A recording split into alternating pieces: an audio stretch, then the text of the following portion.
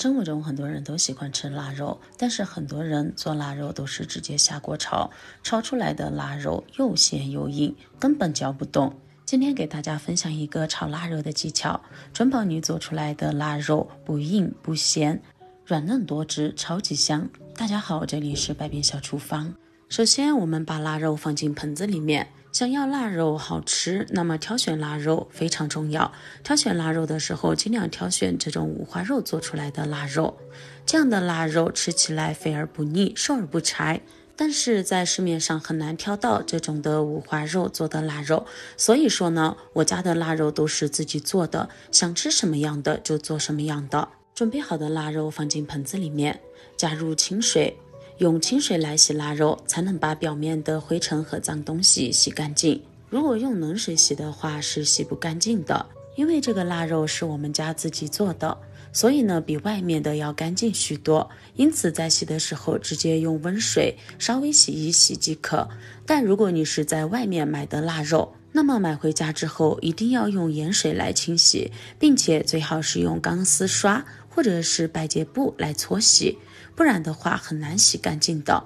我们试想一下，像超市里面的腊肉，这个去摸一下，那个去碰一下，并且在买的时候还一直在那儿说话，上面唾沫星子也很多，想一想就非常的膈应。所以说呢，如果是买回来的腊肉，一定要仔细清洁。整个洗腊肉的过程我换了3次温水，洗干净的腊肉，现在我们把它放进锅里面，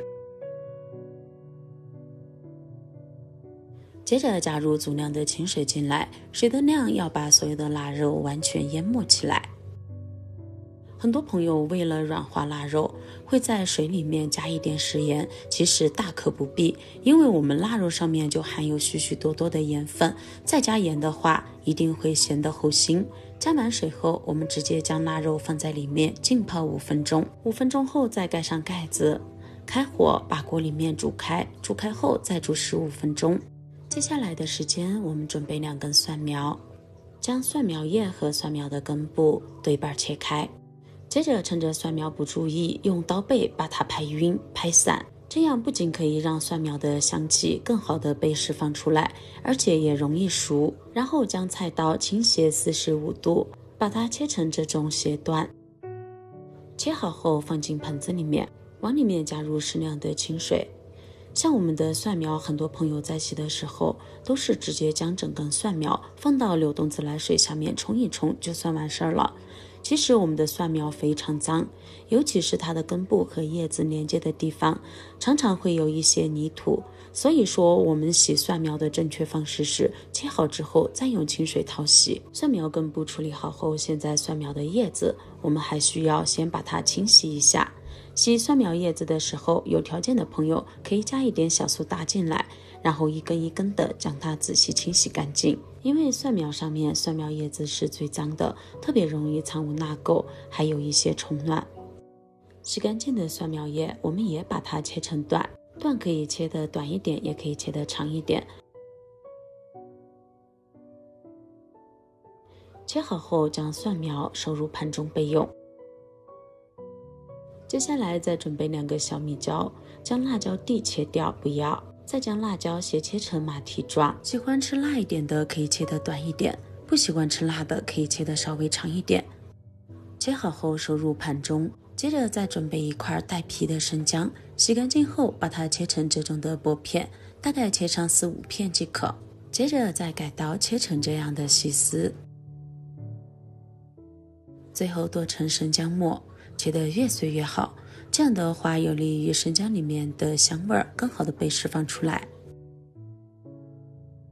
然后再准备1个比较苗条的绿辣椒，切掉辣椒的根部，然后再把它斜切成小段。喜欢口感比较辣一点的朋友，我们这里也可以用线椒来代替。切好后收入盘中备用。半颗红辣椒，这个是昨天炒菜剩下的，直接像这样把它切成细细的粗丝即可。和绿辣椒放在一起，这个时候锅里面的腊肉也已经煮好了，揭开锅盖，随便找一根筷子戳一下，轻轻一戳就能戳进去。像这样我们的腊肉就煮好了。现在用筷子将它加入盘中，控干水分，放在一旁晾凉备用。晾凉后，我们现在就可以来切肉了。腊肉被这样煮过之后，切起来就非常的好切了，就像新鲜肉一样，根本不费任何力气，还可以把肉切得特别的薄。切好后，我们把它收入盘中，尽量把贴在一起的肉片都撒。接着把切好的肉放到提前准备好的温水里面浸泡5分钟。很多朋友可能不解，这一步是非常关键的。很多朋友做出来的腊肉又硬又咸，就是因为里面含有大量的盐分。而我们把肉放到水里面浸泡几分钟，有利于把里面多余的盐分浸泡出来，大大降低腊肉的咸度。用筷子搅拌搅拌，让肉片更好的被浸泡起来。除了可以降低腊肉的咸度之外，还可以让肉进一步得到软化。5分钟过去了，现在我们用漏勺将肉块空水捞出，可以看到这样浸泡过的肉片颜色也更加好看了。锅里面油热后，我们将肉片倒进来，用中火慢慢的煸炒出其中的油脂。炒的时候要注意，不要炒得太过分了，不然的话腊肉又会回硬，咬都咬不动。只需要把它煸炒成这种微微出油的样子就可以了。这个时候的肉片看起来呈这种的半透明状，现在就刚刚好。接着把辣椒段还有生姜末以及小米椒、蒜苗根部一起倒进来，翻炒出香味。接着往里面加一点味精，半勺白糖综合咸味，适量生抽提鲜，少许胡椒粉去腥，翻炒5、6、7、8下。接着把红辣椒和蒜苗段加进来，因为蒜苗叶子只需要烫一下就可以吃了，所以一定要最后来放，炒个10秒钟就可以了。亲爱的朋友们，视频都已经看到这里了，如果您觉得我的视频对你有所帮助的话，那么请用您发财的手给我点个赞吧。您的每一次点赞和支持都是我最大的前进动力，感谢您的关注和支持。摆入盘中，这样一盘做法简单、好吃又不腻，还不硬不咸的腊肉就做好了。这样做出来的腊肉不咸也不硬，吃起来就像豆腐一样，特别的滑嫩多汁，超级香。不管是下酒还是下饭都特别好吃，就算是直接吃也不会觉得咸。所以说喜欢吃腊肉的朋友不要再直接下锅炒了，试一试今天教给大家的技巧和方法吧，绝对让你吃一次就上瘾。喜欢的朋友赶紧收藏起来试一试吧。那好了，我们今天的分享就先到这里了，感谢您收看，我们明天不见不散，拜拜。